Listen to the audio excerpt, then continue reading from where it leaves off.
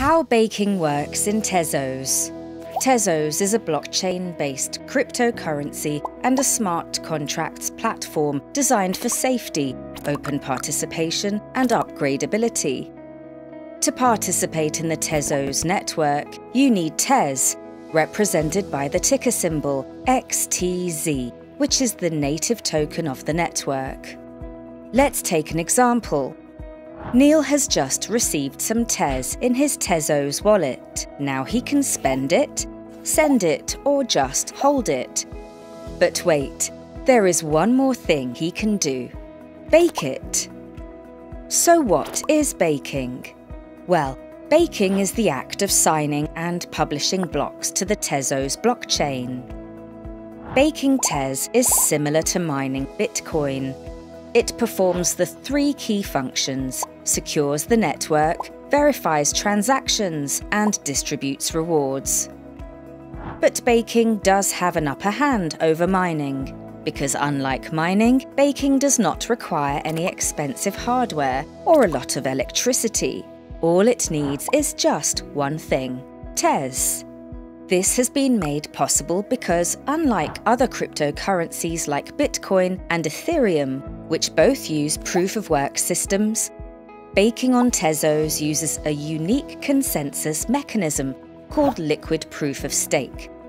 So participants are rewarded with Tez tokens based on how many Tez they are baking, as opposed to how much mining power they control.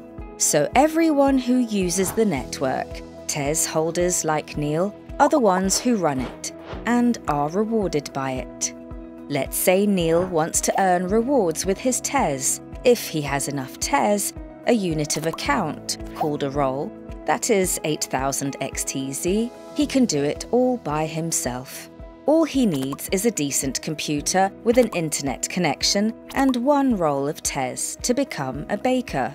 Alternatively, if Neil doesn't want to run his own baker or doesn't have a full role, he can still participate by delegating his Tez to another baker. The Tezos delegation process is safe and simple. Neil controls his Tez at all times, and the baker he selects keeps a percentage of his baking rewards as a fee. After an initial period of around 35 days, the baking rewards begin to be released. Once this initial period is over, Neil will earn rewards every cycle, approximately 3 days, as long as his baker is operational. Neil can also change his delegation to a new baker at any time. This encourages the baker to perform well. The better job it does at baking, the more people like Neil will delegate their Tez to it, and the more rewards it will receive. In this way, baking on Tezos encourages open participation.